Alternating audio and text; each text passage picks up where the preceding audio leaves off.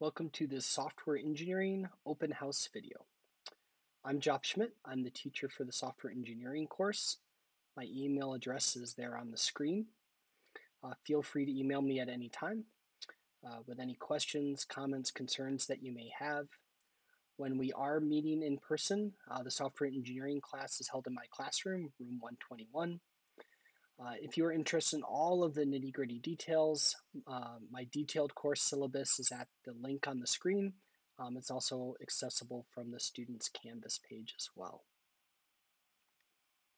A little bit about me to get us started. I earned my Bachelor and Master's of Science in Computer Engineering from Case Western Reserve University, and then worked as a software engineer for 11 years. At that point, I decided to change careers, and I went back to school to become a teacher and earned my Master of Arts in Teaching from National Louis University. It surprises me to say, but I am now entering my 14th full year as a teacher at NNHS, and this is my 9th year teaching computer science related courses. Before that, I taught only physics courses. Software engineering is a somewhat unique two-semester college-level software engineering course for those students who have already successfully completed AP Computer Science A.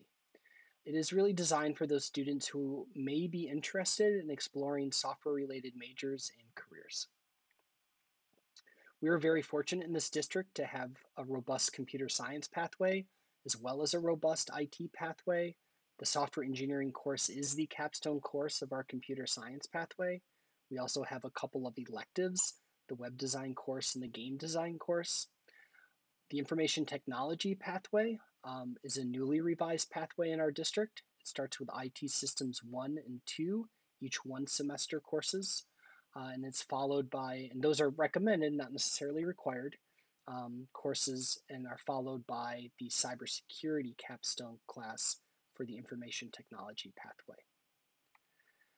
The scope of this class is in some ways similar to AP Computer Science, in other ways very different. AP Computer Science is a very individual-focused class by the nature of the College Board curriculum. This class is much more team-focused. This is much more of an engineering class, focused on how can we apply different technologies and tools to make a product that is useful to a person. So it doesn't focus as much on the foundational computer science topics and algorithms. As a result, in this class, students will explore and survey a variety of technologies and tools that are very common in software engineering.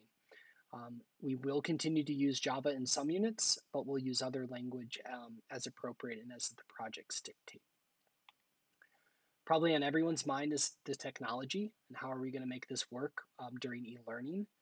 The good news is during e-learning, students will be able to complete all the activities on the provided technology. By now, all students have received their Raspberry Pi kits. Those are purchased with the course fee and are certainly required for some activities and are really an entire computer that students can use throughout the course. I also will be walking students through the process of how they can install and use VS Code on their Chromebook. So that's another option for them. Of course, if students have their own computer, they're welcome to use that for class. They will still need their Chromebook for Zoom and some other activities, but they certainly are welcome. During stages 3 and 4, when we are back in the classroom, we'll be able to use the classroom desktops for some projects as well. During the first semester, students complete a variety of learning activities. And this is when they are exploring, they're discovering, they're taking risks, they're making mistakes, they're asking questions, they're helping each other, they're practicing, they're receiving feedback, they're self-assessing. They do this through the homework reading, questions and problems. They do this with occasional lectures and demonstrations. Primarily, they do this through class-wide, pair, and solo programming activities. And we do have some quizzes as well. These learning activities, just like in AP Computer Science, are not scored. They don't show up in Infinite Campus. We focus solely on learning. After completing the learning activities, when students are ready, then we focus on the summative assessments in which they demonstrate their mastery of those learning objectives. In the first semester that we do panel discussions, we do presentations, we do programming labs, we do exams. In software engineering, unlike AP Computer Science, each unit's really kind of different and has different types of summative assessments. That said, summative assessments are still scored on the 1 to 5 scale with which you're familiar, and those scored assessments can be tracked in Infinite Campus. The final exam for the first semester is kind of unique. It's not weighted very much at all, and it's really the team preparing for the spring semester. Before we get to the spring semester, in this first semester, in the fall semester, these are the 4 main standards we're focused on. We do focus on students developing and understanding and exploring agile software development methodologies, specifically Scrum. Most of the semester is spent focused on creating, analyzing, and applying different data structures to solve computational problems. We do take some time throughout that data structure unit to pause and analyze and evaluate and debate issues at the intersection of technology, society, and ethics. Students will be receiving a book for this particular area. Those will be distributed at a later time. At the end of the semester, students have the opportunity to express some preferences and then explore, practice, and apply some very specific software technologies that may be useful in their spring semester projects. Here are some of those specific software technologies, just to give you an idea. Some students focus on multi-threading, others networking, some on developing web apps with Flask, others on mobile apps with Flutter, perhaps it's databases or Internet of Things devices with Amazon Web Services, or maybe data science. All of fall semester is designed to build up to and get us ready for the second semester. The second semester is, in my opinion, the most exciting part of the software engineering course because this is where students in small teams collaborate with stakeholders to develop a software product and every phase of that product.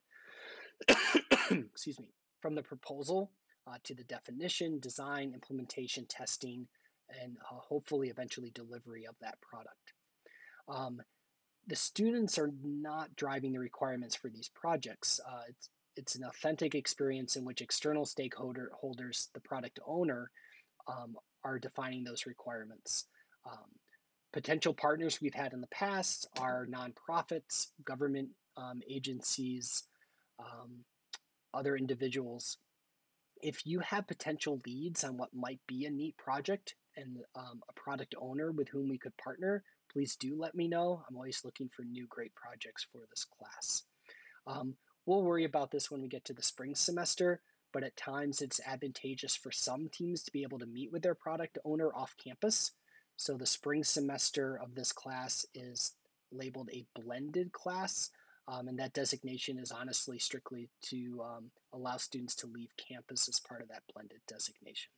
And we'll talk more about that when the time is right. To give you an idea of what these software products might look like, these are the ones that were developed by students in last year's class.